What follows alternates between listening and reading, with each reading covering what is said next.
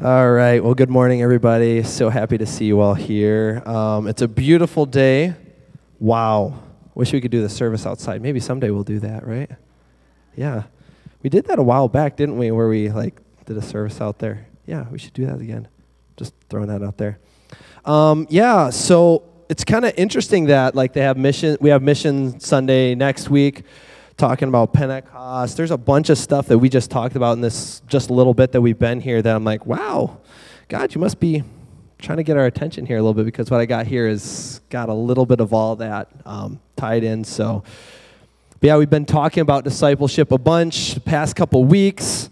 That was what Jesus said, his famous last words: go out into all the nations, make disciples of all nations. And we have a mission statement here. We learn from Jesus so we can live like Jesus.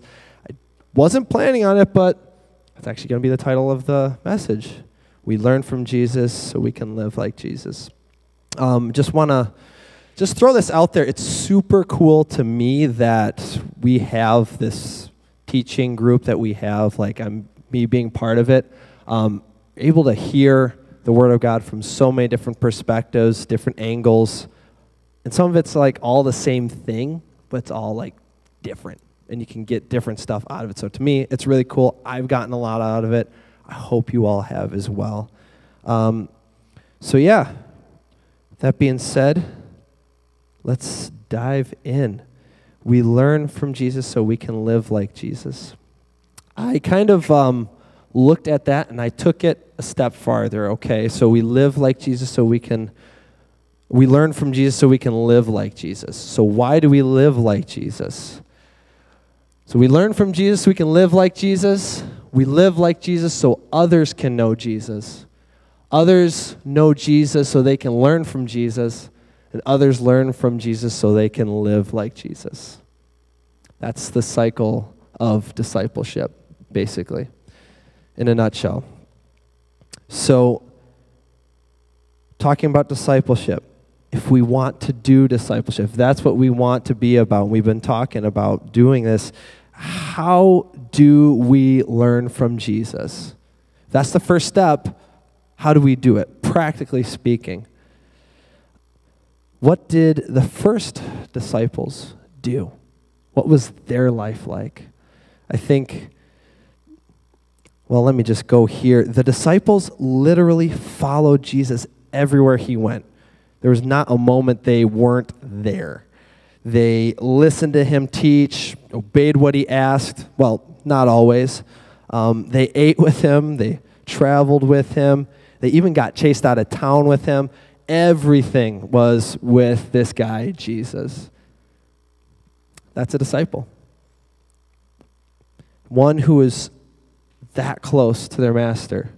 In the old Jewish, how they would have what's called rabbis, and rabbis was like that teacher that Jesus was. He would go from town to town, he'd go place to place, and the goal was to tell people about the love of God, the Word of God.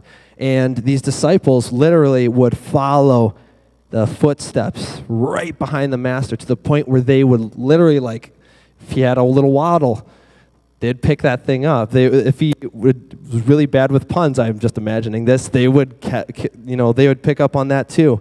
They were able to replicate their master even after their master was long gone. And that's what it looks like to be a disciple. And which brings me to my first point. Time spent with Jesus is the first step to learning from him. The disciples back then, they would follow him around. They would spend all their time with him. Time spent is the first step from learning, to learning, I should say. This is more than just in passing saying a prayer, going to a Bible study, Sunday service, saying grace before meals. Not that any of that stuff is bad or not good or anything like that. This is more. We're talking a little bit more than that, because we are invited into more with our relationship with God. how many, actually, quick question here. Any of you like graduated college or school or anything like that in here recently? Anybody? Yes? Okay. I know you did. Not to point you out, but so curious question. How long did it take to graduate? And how out of those 5 years, how much of it was spent studying? A lot. Yeah. So how much, so it takes a lot, years, hours to become a doctor, a teacher, anything. I've been learning Spanish, and that has taken me a very long time. I'm still not very good at it. It takes time to learn anything or to become very good at something. So with that being said, would it be strange to think that becoming like Jesus doesn't happen overnight? By just saying a prayer? Or just, I got that feeling. I was in church and my hands were lifted and the song was great. It was just right. I gave my life to Jesus. It was amazing. But learning to live like him doesn't just happen like that. And that's what we get to dive into together. We must take the time to be with him. So we're told, God is always with you, right? You invited Jesus into your heart. The Holy Spirit's with you. Yay. So isn't he always with me? Yes. Yes, he is. And that's like the best reality about Pentecost, the Holy Spirit coming. God is with us. Yes, that is so true. But there is something to be said about intentionally taking the time, setting the time aside to be with somebody. So I can't know somebody unless I take time to be with them. I've been married to this lovely lady for going on 6 years, and it's been awesome. But if I didn't take the time to intentionally, send the kids to grandma's house and just hear from her, I'd kind of miss out on getting to know who she actually is. And, if I'm trying to learn from somebody specifically, like, if I don't sit down, my attention's on them, my ears are open, and I'm looking them in the eye, my attention's there, I'm not going to hear what they have to say. And I can say that from experience because I can't tell you how many times she's like, well, we talked about that. Oops. Who's been there? There we go. And this also applies with our relationship with God. Can't tell you how many times I'm like, oh yeah, you did say that. I forgot. I don't know if I was paying attention or not. God is a person that can be known and can know. He wants to know you. He wants to know you. And he wants to be known by you. So keeping that in mind, Jesus said in Matthew 6:6 about going and spending time to be with God. But when you pray, go away by yourself, shut the door behind you, and pray to your Father in private. Sounds kind of like a date to me. No, that's just me. Jesus would constantly go away from everybody to be alone with the Father. He would, middle of the night, early in the morning, sometimes it was midday. It was a big crowd during the whole feeding of the 5,000, where Jesus broke the bread and the fishes and passed them out. After that, he said, okay, homies, you go on the boat after me, and I'll wait here for a minute. They all left and just took a deep breath. Okay, Father, here we are. It's just you and me now. You ever wonder what those times were like? I'm going to give you a hint. You can find out for yourself. That's the point. So we'll get into that a little bit. So how do I spend time with him? practically speaking, what does that look like for me? I'm a dad. I work a job. I work 40-something hours a week. I'm up ridiculously early in the morning, and I'm beat by the time I get home. I got kids running all over the place. I got an amazing wife that we get to do a lot of stuff together. I'm a busy human being, and that probably goes for all of you. We're Americans. We're busy. Got a lot to do. So how do I spend time with God? What does that look like? I'm going to touch on two basic principles, tools, and I don't know, this is what we have to communicate with God and for him to communicate with us. The beauty of this is I'm not going to tell you how to do it. That's the beauty of God and relationship with him. It's not religion. Thou shalt come into these doors at 10 o'clock on Sunday morning, and thou shalt give your time this way and that way and that way. That's not our God. Can I get an amen for that? That's not our God. That's not our God. He wants to meet you where you are. He loves you. He created you on purpose, and he has you in the place you're at for a reason, and he wants to meet you there. So the first thing we can do in spending time with him is called prayer. Who's heard of prayer before? Who knows what that is? Okay. Big idea, right? This big lofty idea, but I'm going to try to break that down just a little bit. Prayer is the place where I am intentionally bringing myself before God. That's kind of it. Prayer is truly simple, but is so easy to overcomplicate. So prayer starts by faith. Since I don't see God, standing right here and, oh, hi, God, nice to see you, nice to meet you.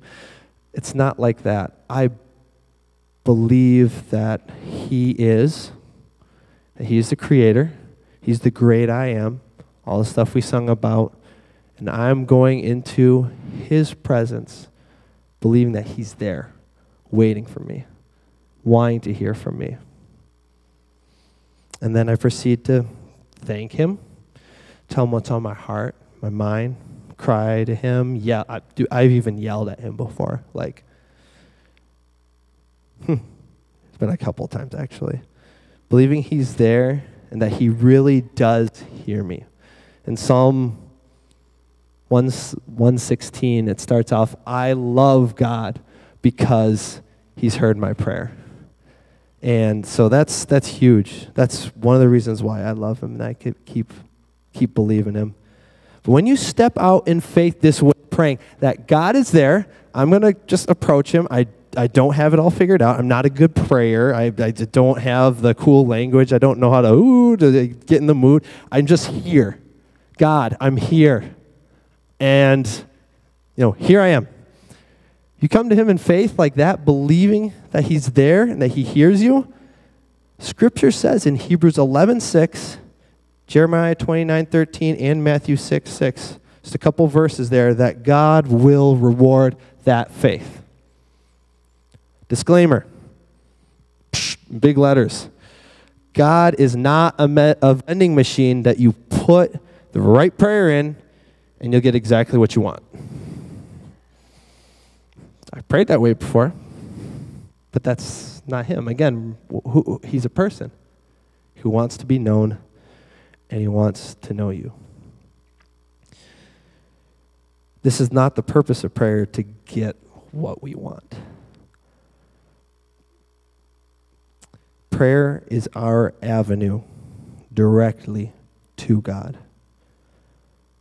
A perfectly 100% safe place to make my heart known to God and for God to make his heart known to us. So yes, ask for your needs when you pray because he does care about those things. He really does. But I encourage you, take it a step farther than the list of things that we need God to answer. Take it a step farther. Tell him how your day went and be still. Listen. Ask him to show himself to you. laugh with him, cry with him. Literally, like, not just some idea, like, drive down the road, like, after work. God, today was a freaking awful day. Who's done that before? Like, I've had hard days, and he cares, and he wants to meet me there. This is part of that walking with Jesus, that learning from Jesus. And I guarantee you, you keep seeking him like this, you keep coming to him like this, you will be amazed at how he responds. I just want to share a really quick story. I was working for a construction company, and we were down in the Kohler foundry redoing some machinery stuff there, and it's dark, it's dirty, it's hot, and the guys we're working with are rough, they're tough, they're, not your typical churchy kind of people. And I was there, and I'm just like, hey, excited for Jesus, and I'm trying to tell them about this faith that I have, and they're not having any of it, and day after day, I'm trying to work hard, trying to be a good kid. And one day, I just had it. Really, I'm just like walking through. I have my safety glasses on, good thing, because there's these tears coming down. I'm just like, God, I really feel like you just left me here. Like, I'm trying, but I need to know you actually love me.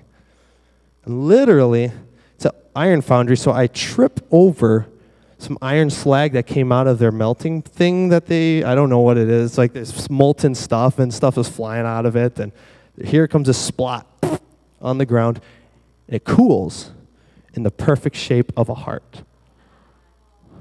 Literally, that big. I have it on my desk still. And I was crying before. I was really crying now. Oh, God, you love me. Ah. You'll be amazed at how he responds. I guarantee you. You just go to him by faith. So that's prayer. The next thing I want to talk about is his word, the Bible, Scripture. Here's a quote from Justin Peters. If you want to hear God speak to you, read your Bible. If you want to hear God audibly, read it out loud. Amen. That's good. That could be a message right there. Prayer is our main form of communication to God, but Scripture, the Bible, is God's main form of communication to us. Not to say God doesn't communicate in other ways. These are like I'm just talking about basic. Okay, let's not overcomplicate this. Prayer, me talking to God, his word, boom, he's talking to me. And both are equally as important in our relationship with God and in learning from Jesus. I haven't talked a lot about the whole learning thing yet, but this is all, I got to lay a little bit of a foundation here before we get into that, okay? We all good? You guys following along? Making sense? Okay, great. Cool. So here's another quote, and this one's from Charles Spurgeon. When he was asked, what is more important, prayer or reading the Bible? He said, which is more important, breathing in or breathing out? I really like that. That's a really good quote. I might get that in a tattoo or something. That's really good. God's word is full of God's thoughts, his plans, his warnings, correction, guidances, and his promises. God's word is how we know who Jesus is in the first place. Like, how would I even know who he was if I didn't hear John 3:16, for God so loved the world, right? And it is where we can look and see how Jesus lived, how he loved, how he walked, and how he talked.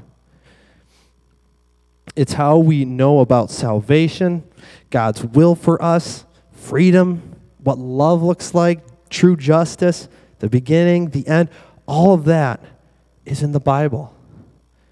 The Bible is, if you will, God's personal journal and biography that he's given to us to read and to know. It's full of his thoughts, his personal life, as a journal, a biography, the big picture. It's truth. It's the definition of truth. It's a letter from God containing what he said, what he will say, and what he is saying today. It says Jesus Christ is the same yesterday, today, and forever. And if you want to learn from Jesus, you've got to know what he is saying. And I don't know about you, like all this talk about, like, I just want to read the Bible more. I want to know, God, what are you thinking? What are your thoughts? Who are you? Like, I think I know you. I've thought I've known him for a while, and each, like, I don't know, probably a month or two goes by, and I'm like, oh, I guess I really didn't know you that much. It's like, it's just like anybody. He's a person. Like, I've learned every year, I find like, oh my goodness, I've been with you for a long time, and now I know this much more about you. Wow, that's incredible. You know, there's more that I could say about the Word of God, more that I could say about prayer. Like, I could be here till next Sunday talking about it. I mean, I like to talk about stuff too. Like, ask Andrew, like I work with him, I like to talk. And I could be here for a long time. There's a lot to be said. But I'm going to kind of leave it right there and kind of go into that a little bit. So, we learn from Jesus so we can live like Jesus, right?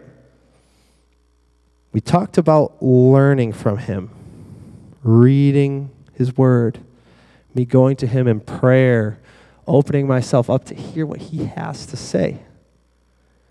And I want to talk a little bit, I didn't actually put this in my notes, but just a little bit about what that might look like for you personally. I get up in the morning, that's like the first thing I do, is I go there, I open up the Word of God, I start praying, telling him how just show yourself to me, help me today, show me what you got for me in your Word. That's worked for me for a long time. And maybe you can't get up early in the morning, but you can right after work, maybe during your lunch break. You can take a little bit of time and set it aside. Barry and I were talking a little bit right before service actually about how the different walks, they look different. He was explaining what his routine was a little bit. I'm like, that's really cool. Thing is, main thing, own it.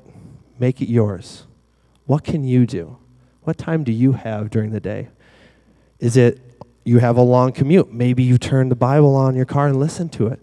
Maybe it's through, at the end of the day, right before bed, you have time to sit down and read, and you have some time to pray.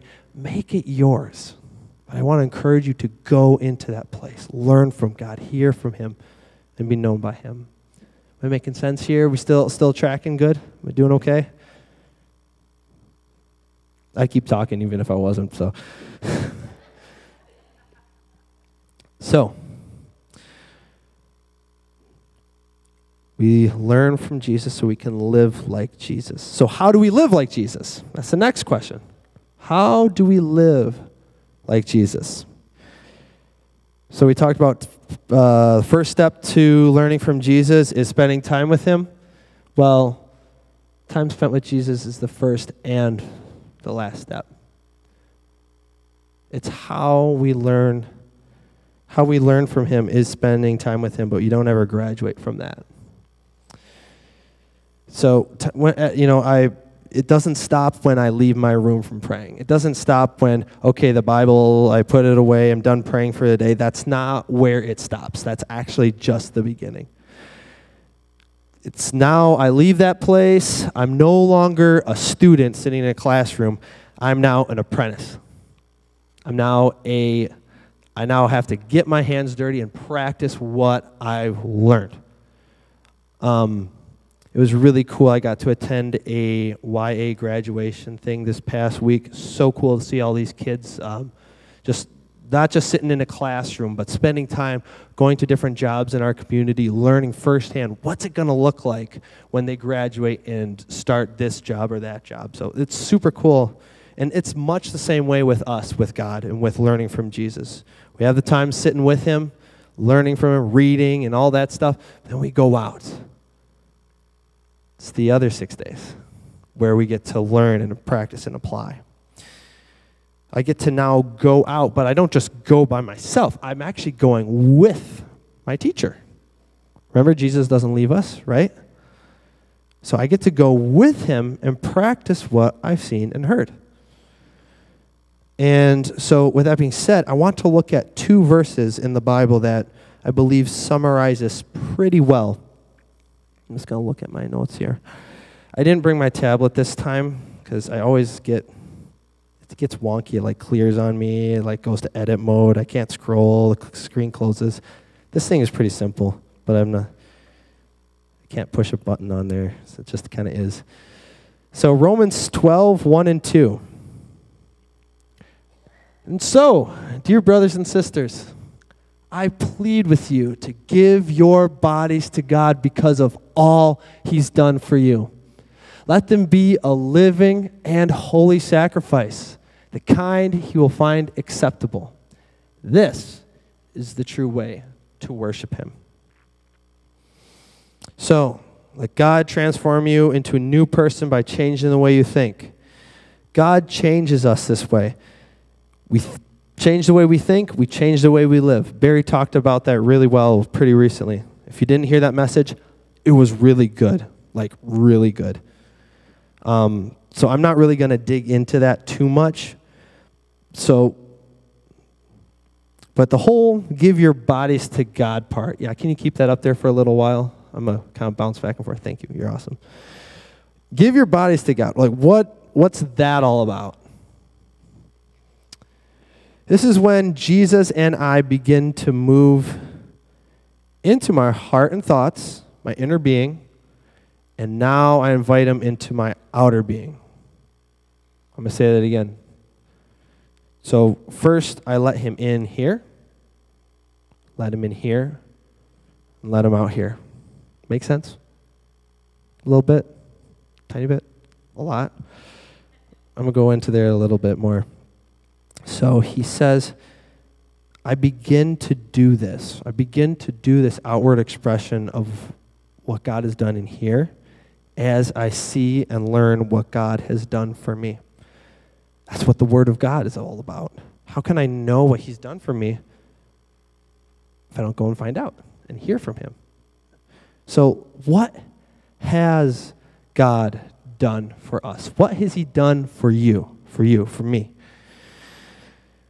So this verse was from Romans, and Paul throughout the book of Romans has explained from the beginning how we were lost, how we were separate from God, dead in our sins, and how Christ Jesus came and he died for us while we were in that state of being lost. And he goes on and on about the mercy and the love of God that he poured out on us, and ending the old life, beginning a new life, adopting us as his children, giving us his Holy Spirit, making us more than conquerors, giving us all the promises that are found in Scripture. These are just a couple of ideas that are just found in one book in that Bible.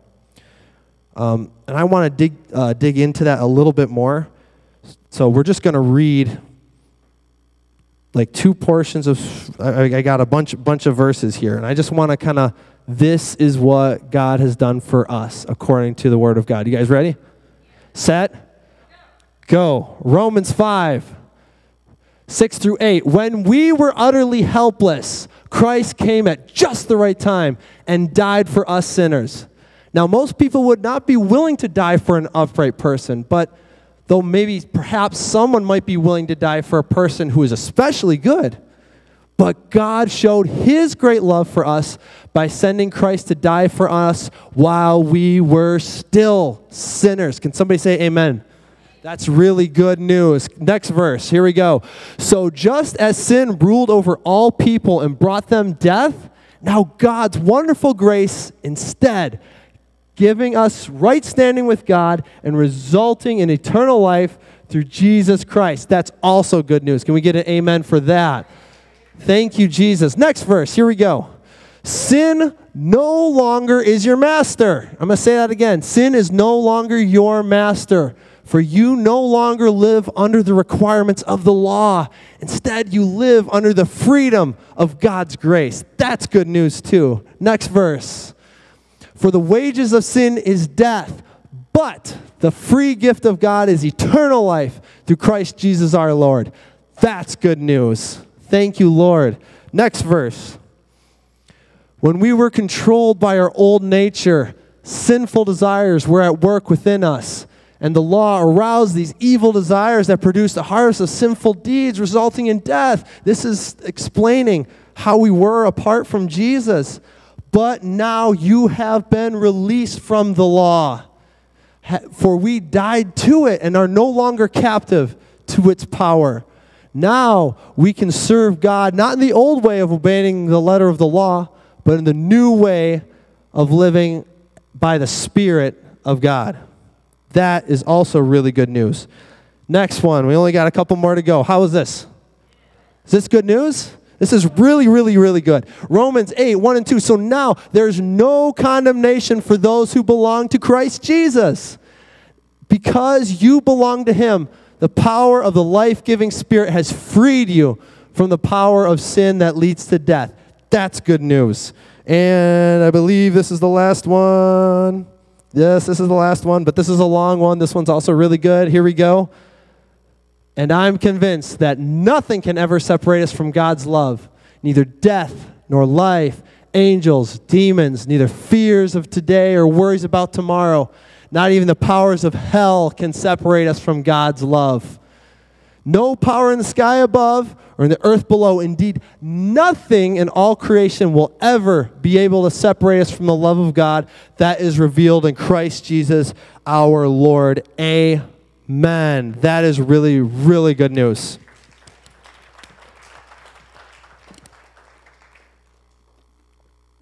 I didn't even have to take notes for that. That's just the Word of God. Just copy and paste. It was easy. Besides these verses that I just read, Paul in Romans goes on to explain how all who believe and receive Christ Jesus receive the promises that God made to his people. How he's chosen us, adopted us into his family, given us the Holy Spirit, all this stuff. Giving us mercy when we didn't deserve it. This is really good news, isn't it? This and more is what God has done for us. Literally, I will spend my entire life exploring that. What has my God done for us? And I will spend the rest of my life telling people about it. It's why I'm here. I don't know how many of you heard my story. If you haven't heard it, just ask me. I'd like to talk about it. But I shouldn't be here today. So for this reason, all that we just talked about, give yourself to God. Give yourself to him. Let yourself be an acceptable sacrifice to him. This is truly the way to worship him, it says. So throughout your day, this is what it looks like, basically. Throughout your day, at home, work, school, wherever, allow your teacher, Jesus, to teach you how to love the way that he has loved you. That's what it means. We learn from Jesus so we can live like Jesus. So I just want to we talked about, for myself, learning from him so I can live like him. This is all that stuff we just read. That's really good news for me. But let me tell you, it matters. It really matters that we really live like Jesus and learn to be his disciples. Not just for us, but specifically for those around us. Because, let me just tell you, Jesus, the name of Jesus has been thrown out as a curse word by so many people. Because they haven't seen or experienced the real Jesus through his disciples. It's the case for a lot of people. Many don't think that there is any power in his name. because they haven't seen many people who claim to truly know Jesus, much less live like him. So why should I believe in your God? Like, there's no difference here. Many real Christians also have forgotten the love, the power, the freedom of Jesus because we've gotten too busy and we've pulled away from spending time learning from him. I can say that from experience. This isn't to guilt or shame any of you because I feel like it just got heavy all of a sudden. It's not for guilt or shame. Remember, there's no condemnation. But I do want to encourage you to receive the loving correction or conviction from the Holy Spirit if that's what you're feeling right now. Receive that. Dive into it. And don't be afraid. Don't be ashamed. Because Jesus isn't saying, shame on you, I told you so. That's not him.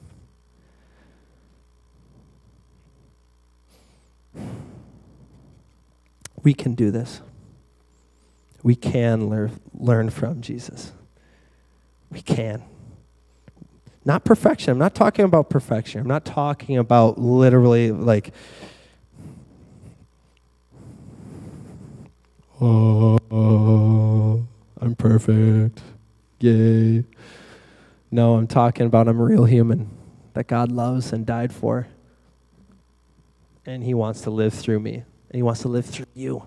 No matter what you've done, no matter what your mistake has been, no matter how on course or off course you feel like you are, God can, he wants to, and he will work through you. That is good news. That is good news. So, yeah, not perfection. So the last thing I want to say about learning from Jesus is that honestly, it might be hard, and we might really not want to do it. I'm saying that from experience. Barry, could you come up here real quick? Thank you. I just want to share a couple of experiences I've had, little moments where God was like, okay, let me just tell you, like that morning, I was like in my room, yay, God, Jesus, woohoo! I was like on fire. I was excited, yay! And I was going for a walk. We just had Dominic at the time. He was 1 or 2, something like that. Walked down to Red Arrow Park. I was just enjoying the day. It was fall, and it was super nice. And then this lady came up with her little kid and just started playing on the playground too. I was like in a good place in my head, and I was like, this is really nice. But then somebody, I get this way sometimes, just letting you into a little bit of my life here, okay?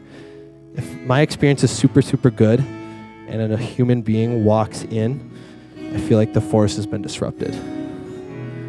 Like, okay, me and my kid will enjoy our time over here. You go over there. Sounds good. Thank you. Might be really bad. I'm just telling you the truth, okay? This is me, okay? But I felt the Holy Spirit saying, don't run away. Like, be there. Let your kids play together. Enjoy. It's like, okay, sounds good. Let's do this. So I just kind of just like, hey, hi, how's it going? Great, yeah, great day. Kids are playing, stuff like that. And I just felt something on my heart that I just felt super heavy, like borderline depressed in just like a split second, just like, ugh. And just a still and quiet voice was said, this is how she's feeling, and I need you to talk to her. Like, great. First, I didn't even want to be a runner. Now I got to talk to her? Shoot. I really don't want to, Lord. It's going to be uncomfortable. I'm going to look like a goofball, you know. Okay, let's do it. So I just kind of, a little bit nervously, just kind of just like, hey, like, I don't know, I just got this impression like I needed to just ask you how you doing. And just like, I'm fine. Yeah, it's okay. I'm doing great. I was like, I know you don't know me, and I don't know you, and it's the first time I ever met you. I don't know if I'll ever meet you again, but I just really felt impressed to tell you that, like, You matter. Your life matters. And, you know, I didn't always think that. I didn't always believe that. At 14 years old, I attempted suicide, and I shouldn't be here, but Jesus came and he saved me. He brought me life. He brought me joy. He forgave all the wrong stuff I've done. He's given me new life, and I'm here for a purpose, and I just want to tell you that he has a purpose and a plan for you, too. She just broke down, started bawling, and she said, actually, yesterday I wrote in my journal how I want to end my life. And I was just like, wow. I never would have known that.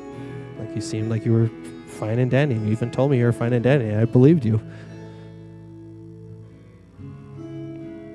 What would have happened? The conversation went on, and it wasn't like, you know, fireworks went off and, you know, there's a light, oh, and she was like dramatically transformed or anything like that. It wasn't that. But what would have happened if I wouldn't have said anything? What would have happened if I would have went on the other side of the park because I didn't want to be around that person? This is what it means to give our body to Jesus. So I want to talk about another experience. I get a lot of these where, like, he asks me to do stuff I don't want to do. Like, it's like, why don't you just ask me something like, yeah, I'll gladly go, I don't know, eat some cake or something. I don't know.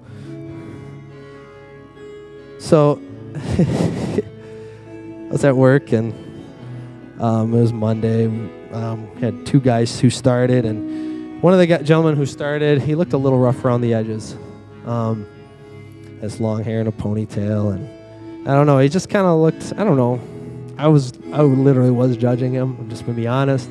It's like, I don't know about this guy. And I was doing my work, and I had my groove going, and they said, hey, you're going to, like, oversee this guy. We don't really have much for him to do since he's new. We just need to kind of keep him busy for today until we're able to figure out what to do with him. I'm like, all right, fine, I'll do it. Dude was super hard worker, let me tell you. He was just running around like, he was just like, what can I do next? What can I do next? And he was just giving her. I'm just like, okay, come on, dude, seriously, calm down. And he was kind of following me around. I'm like, well, as far as a worker goes, he's kind of great, but still, I don't know. I noticed at the end of that day and the next day, a couple of days in a row, he saw him, come out of the doors for work, and he just started walking. I'm like, doesn't have a car. Okay. I don't remember what the day it was. I don't know how long it was after that, and just felt the Lord tell, like that same voice I heard. It wasn't like, thou shalt go give, it was, I think I should give this guy a ride. Ask him where he lives and just give him a ride. I was like, okay. I don't know if I want to. Fine, I'll do it. He started walking. I roll my window down. I'm like, hey, dude, where you live? He goes, yeah, over here. I'm like, oh, shoot. That's right on the way to where I live. You want to take a ride? I'll just drop you off. And he's like, oh, great. He sits down, and he sees I got a little Bible in there. And he goes, dude, you got a Bible. And we just started talking about God and Jesus. And that's the start of a really cool friendship. The guy's Dave, by the way. He's a really good friend of mine now. And he's a coworker of mine, and yeah, makes a difference, doesn't it? I got a really good friend out of it because of it. So let me ask you, that little thing where you feel God asking you to do this because you think Jesus would do it, it does make a difference. Can you get an amen? It does make a difference.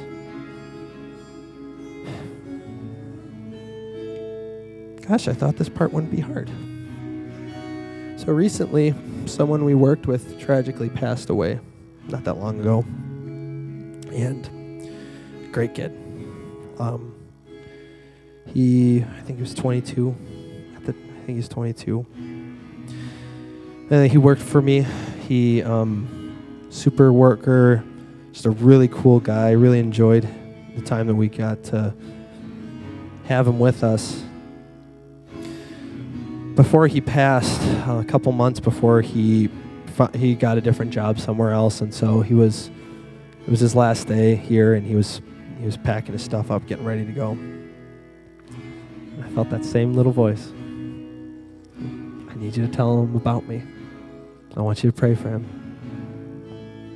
I'm like, God, that means I'm going to be home late. It means I'm going to, this, that, and the other thing. I'm like, God darn it. All right, fine. I'll do it. So I stopped and just like, hey, dude, like, first I just, like, as your boss, I've really appreciated working with you. You're amazing. Like, I know you've had to go because, situation, circumstance. It's great. So I just hope that everything goes super well for you. I pray that everything goes well for you right now because I feel like you need prayer right now. And it's like, I'm good. But then the next words out of his mouth, it's been tough. It's been hard personally and stuff. And he tells me just a little bit. Again, no fireworks, no light. Oh, it's not like the movies. The movies are great. We should watch them because they're inspiring, but it's not always how it is. But I just said, dude, let me tell you about my Jesus because he helped me when it was hard. He still does. Like, I have hard days too. And I just got to tell him a little bit. And got to pray with him. He thanked me, super appreciated it, and gave me a hug and just like, yeah, this was great. Thanks. And, I hope we can talk again. And he passed.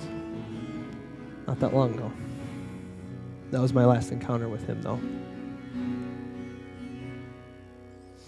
So did that encounter change anything? I don't know. On his end, I really don't know. But I do know from my end, I was obedient to God. So I can't help but be hopeful that the love that I was able to give to him and the truth that I was able to tell him made some sort of a difference. Had I not done anything or just was like, not this time, not feeling it, I really want to just go home and eat dinner. I'm starving here. I'm tired.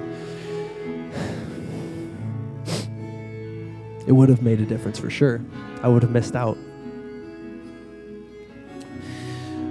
But more than that, the gift of truth and love that I was able to give, he would have missed out on. I don't know if he's ever heard the message of Jesus, but I had the privilege of giving it to him that day.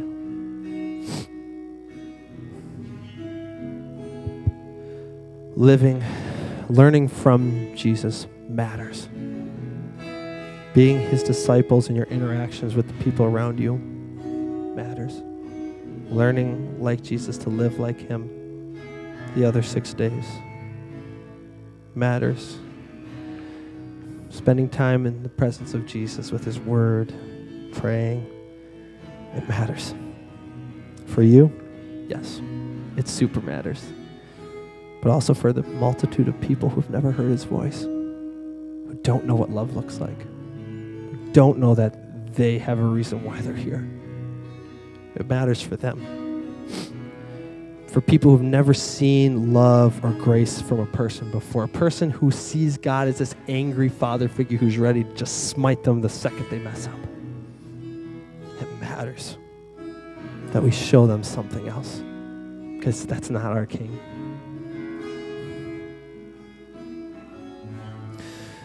So I didn't share all those stories because, I got it all figured out and I do it right all the time. Because there are stories I could tell that I have missed out.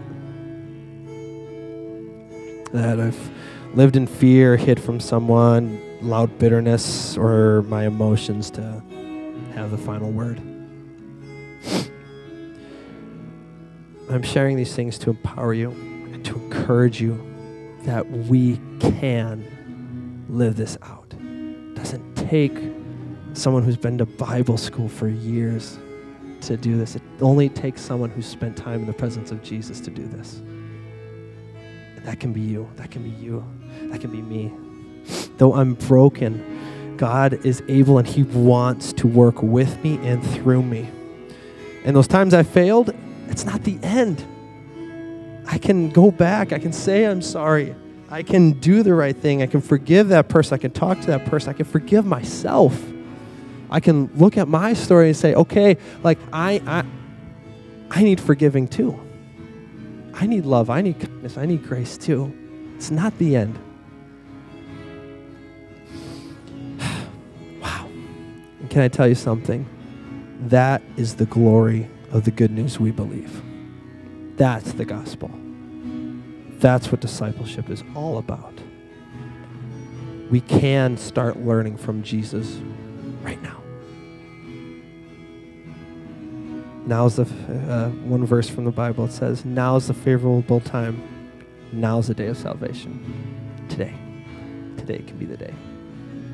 I want to encourage you, if you haven't ever sat down to learn from Jesus, I want to encourage you, take this, what you've learned today, and take it home. Begin to learn from Jesus. Maybe it's not big and grandiose and glorious, but I have 5-10 minutes. I can sit down and open my Bible. I don't understand all of it, but I can read it. And I can ask the questions. I can pray. Whatever it looks like to you, you can start today. And those of you who've done this before, who've walked with Jesus for a while, who know what his voice sounds like, who know his word, I want to encourage you, refresh that. Put a little extra spice on that. And come to it with this is my first time kind of like faith. Because he wants to meet with us. And he will. So I just want to pray with you guys real quick.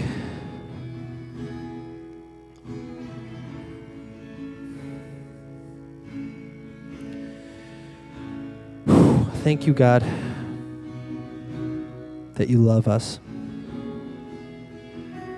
that you want to know us, you want us to know you. Thank you for dying for us, for rising again and giving us your Holy Spirit to live with us forever and ever. Through that Holy Spirit, empower us to live this life of learning from you to live like you. Ask Jesus that you would touch every person here individually, the people watching online, where they are at. If there's conviction, may the truth, love and truth come to them and reveal to themselves who you are in that place. I said we'd be motivated, we'd be excited to go and spend time with you, just like breathing in and breathing out. That may prayer and your word be like that to us. Bless everyone today. Thank you that your spirit goes with them. Ask for protection over them. Ask that today would be grand and glorious. Thank you for giving us the weather, and ask that we would just enjoy it and glorify you through it. In your most precious name. Amen. You all have a wonderful day.